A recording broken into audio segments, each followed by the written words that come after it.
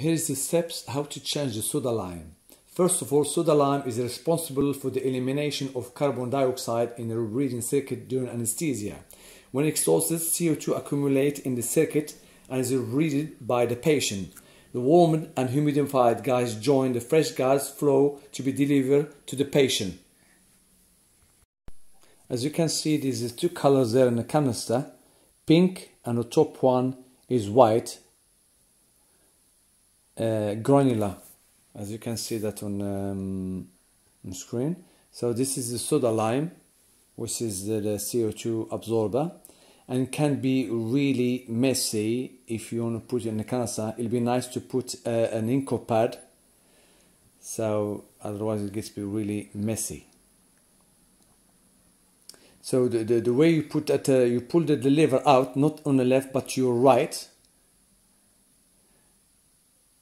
Then, as you can see on the screen, that the absorber canister appeared on the screen. So take it gently out. As you can see here, the white granular is hardened and is white, and on the bottom still okay, it's pink. So some of them, you can two canisters, some of them come with one canister. So this is the difference between the two. This is white and hardened, had to be changed, and the second one had to be left open. So the only things you can do is just put some warm with some water with cloth and just give it a good clean. Make sure get rid of those granular, and then dry it with some cloth as well.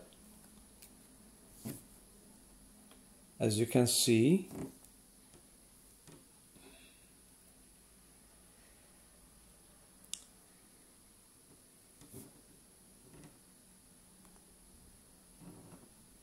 so make sure that put that on the one which used to be on the bottom is just a bit of clean on the top.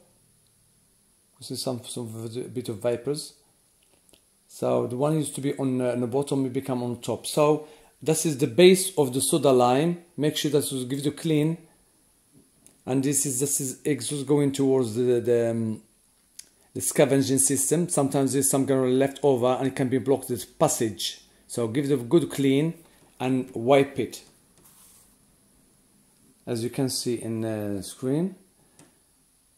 Then put a fresh soda lime in the canister, and this canister should be on the bottom when you put it back. It should be on the bottom, and give it a bit of shake to level it. And as you can see on the screen, and the absorber canister still open, so this one should be on the bottom, and the one used to be before that, put it on the top and put it back, and make sure put the lever back again, up. As you can see, the absorber canister sign, it disappeared, and there's a valve here. Make sure that it's nice and tight.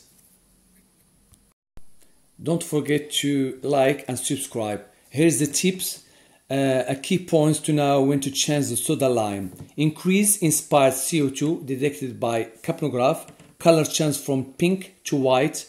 Lack of heat on the canister, and the hardness of the white granular.